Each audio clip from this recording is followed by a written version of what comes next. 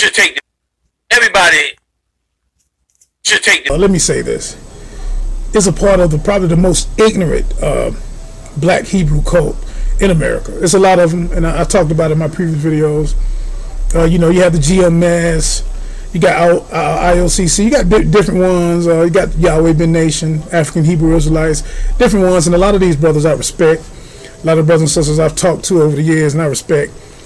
But I think ASUP is probably the worst. That's the Israeli School of Universal Practical Knowledge. They probably the most the baddest example of being a black Hebrew Israelite in this country. But this General Yohana guy, this clown, this Power Ranger, he said he had evidence that Dr. Ben was an agent, okay? He came with his tape and he said that the proof that he had was that because he was a part of UNESCO, which everyone knows he's a part of UNESCO. I mean, that was like not a secret. That wasn't some Illuminati secret. But then this clown gets on video, on record, and says that UNESCO was an well, no, not agriculture, but an archaeological department of the Illuminati. I'm going to say this again. This dumb Negro said that UNESCO, everyone knows about UNESCO. He said that UNESCO was an archaeological department or branch of the Illuminati. Doping them up, killing them, doing all kinds of shit to them. So I understand how black people think, but have government-controlled churches here in America? The sad answer to that is yes. And he was talking about 501c3, and I could definitely see, yeah, there's some major issues there with church and corporation. Hundreds of preachers and other religious leaders are going to get a pep talk of sorts from members of the Congressional Black Caucus on how to combat the recent rise in voter ID laws. I'm joined now by the chairman of the Congressional Black Caucus, Congressman Emanuel Cleaver, Democrat from Missouri, who is also an ordained minister. Congressman, it's good to see you. Good morning. Good to be with you. So you've got this big summit tomorrow. Essentially, what is your message to several hundred clergy members, I understand, who will be there? Yes, we'll have representatives from 9 denominations who actually pastor somewhere in the neighborhood of about 10 million people. And we're going to, first of all, equip them with the information they need to know about what they can say and what they cannot say in the church that would violate their 501c3 status with the IRS. In fact, we're going to have the IRS administrator there. We're going to have the Attorney General, Eric Holder, there. We're going to have the lawyers organization from around the country at ACLU, all giving ministers guidance on what they can and cannot do. I want to give all the praises and the honor to Yahweh Bahashem, Yahweh Shah Bahashem, Recha HaQuadash, and double honors to the elder apostles and the elders of Great Millstone. Also a sincere shalom to you other elders, you Akim, you brethren, you few sisters, and you followers of the truth. And mainly let me say shalom to the elect. I want to go in this video. Okay, video is inspired by a video I saw on Apostle Tahar's channel. I can't remember, so many videos, but in the video he was talking about the general, which I've spoke on that as well in the past. On you don't even have to say much, and when you speak on a general, you pretty much it's taken away. Let me say that. You get the point. So I wanted to say that as to say that this man has to be juiced. There's no other way about it. This man is juiced. And as you see the video and what he has actually said, and they know that, they throw the buzzwords in there where the subliminal words, let me say that, where they say that word over and over. And I'm looking at the video, and in 2 minutes of the video, he said the same word like 30, 40 times, like it was coached. I don't know, but there's something crabby about that. Why, when you talk about something, you got to mention that particular thing damn near 30 times in 2 sentences? That doesn't sound right. But as I put in the intro, it's not much else to say. This man is and you know, he's in that hookup. Anyway, I want to read a little clip article. The restrictions, which when you do the research, we've done this over and over. I remember Apostle Gabar did a video on it, going into LBJ, Lyndon Baines Johnson. When you do the research, I've done a video on it years back on why this came to pass for the 501c3 in the churches.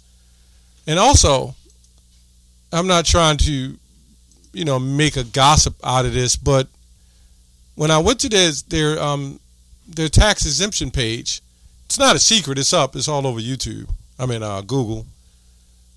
It says, by the standard, it says Christian.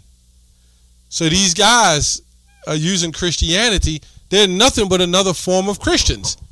I can pull it up and show it, but it's not necessary. You get the point. It says, under the Internal Revenue Code, the IRC, all sections 501c3 organizations are absolutely prohibited from directly or indirectly participating in interviewing or intervening in any political campaign on behalf of or opposition to any candidate for elective public office. So this is saying, you know what this is saying? This is saying you cannot come up against any notable officials of the state or the government. I don't know any best way to say it. You can't get involved in that. And the scriptures speak of preaching freely give the word. But you're muzzled? You can't speak? That can't be of the Lord, man. Yahweh Shai. That can't be the words of the Most High, man. That you can't get involved in the political arena and speak on certain things dealing with electoral issues. That's crazy. But if a cop blows somebody away, you are under the code section to go down and march, right? You can do that because BLM is set up under the same organization, pretty much the same type of way, right? And the main reason why I want to do this video is to show you that this man is the one. Anybody who's for the black and white thing, they support it. Why do they support it? That's what keeps the energy going and keeps the separation. So as long as you preach, we're about our blacks and Hispanics and Native Americans, forget the Africans though. That's letting them know that, you know, the Israelites are amongst all nations, scattered. This is crazy, but this is how they are, and this is what they want to keep alive. Just like this thing with the fight, so to speak, with Deontay Wilder and Tyson Fury, which we know they definitely Wilder's a Jake. Fury is believed to be a Jake, I believe.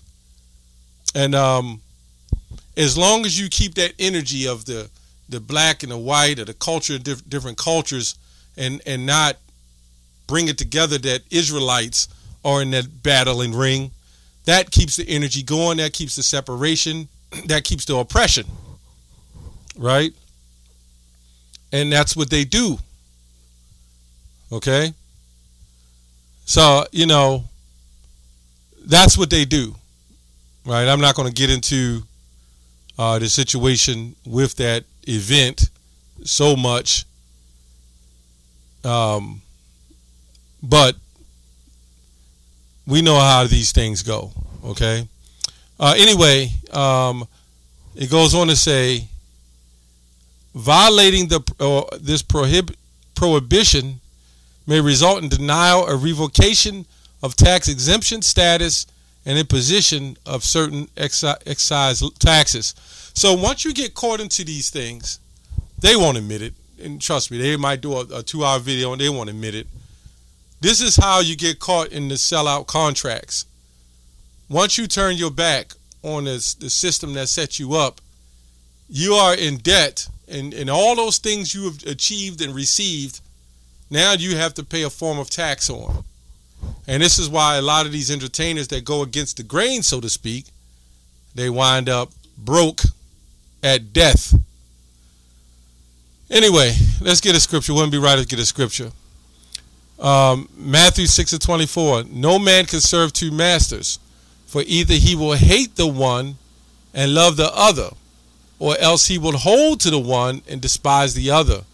Ye cannot serve Yahweh and Mammon.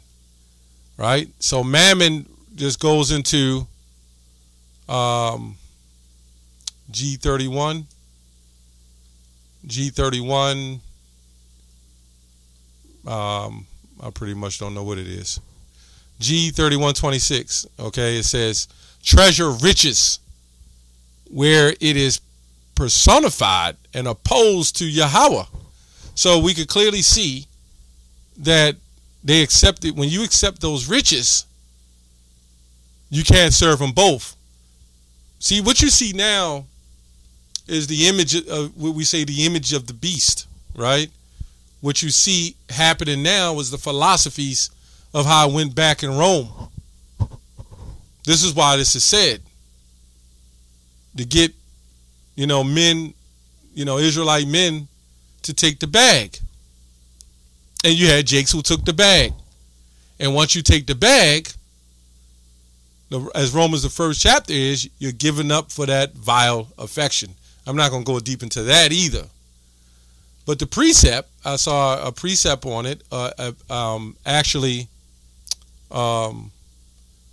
they had another scripture that kind of went with this scripture, that kind of go hand in hand.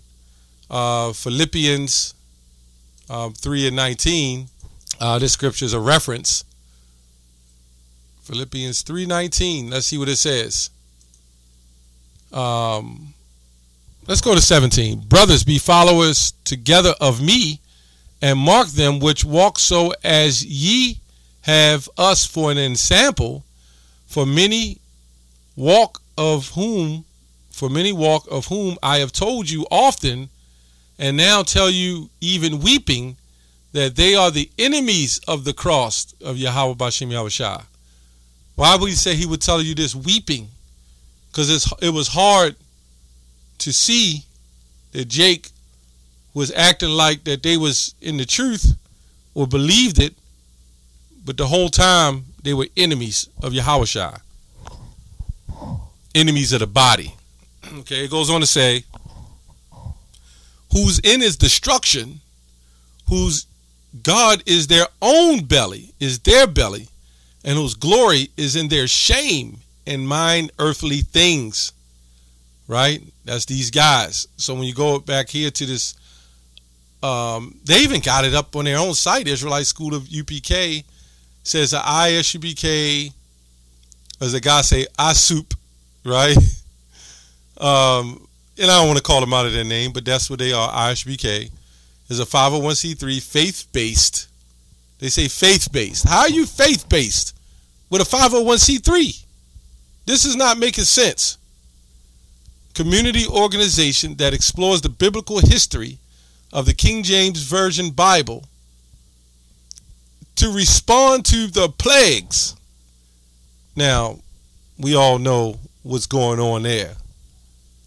On poverty-stricken urban America, through the spiritual support to substance abusers, sexually and mentally abused individuals. This is why these guys, this man, the general, they call him, if it ain't of commanding General Yohanan, is not of the truth. Because they're idolizing this man as the God, as if the Most High didn't set all this up. This is why us at Great Millstone, we go into the reaching of the elect, and that's all that's considered. Right? But we don't know what the elect is, so we still stretch out in the hope that the elect come in. We're not here to set up big, big hot dog stands, beef hot dogs, big colossal hot dogs on the buns with some ketchup, and hot sauce. you know, and a bag of Utz chips, right? And some brown liquor, you know, with your food stamps, you know what I'm saying? We're not going to do that, all right? So this is this is what these guys do. They get those, they rehab these guys out of prison. They send them to DSS, Department of Social Services. If they're drug addicts, they open up rehab. First of all, rehab houses. I was in the streets. I was never a drug addict, but I was on the other side of the table, so I understand how it works and how the big hustle was setting up rehab houses way back in the day, and you made money, and you would get them and you would collect their food stamps, and then out of all the food stamps, right, you'll get benefits from the state, and then you'll get the food stamps. You'll give them a couple dollars. You'll take their food, buy bulk food, right? You get a, you know, with the 501c3, you know, you get a card, you go into the bulk stores, you get all the food, right? And you have people come in, and then in some cases, you sell, you know, I'm not saying they're doing this. Some cases when they throw them parties and picnics, they ask people to put up some money, but really they're getting the food stamp money, and they hustling people who are unfortunate or misfortunate and taking their money and leaving them on the side and claiming to fix black people. And in some sense, if it works for them, it works and they make money. But this is not really about fixing black people. This is about fixing the general's pocket. Okay? And that is proof of that. This is what they do.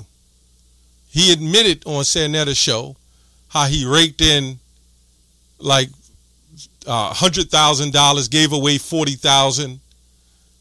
Nobody gives away $40,000 without some form of profit. This is what this has led in this man to become a Israelite, you know, down home Israelite hustler. Anyway, that's all I have on that. Shalom.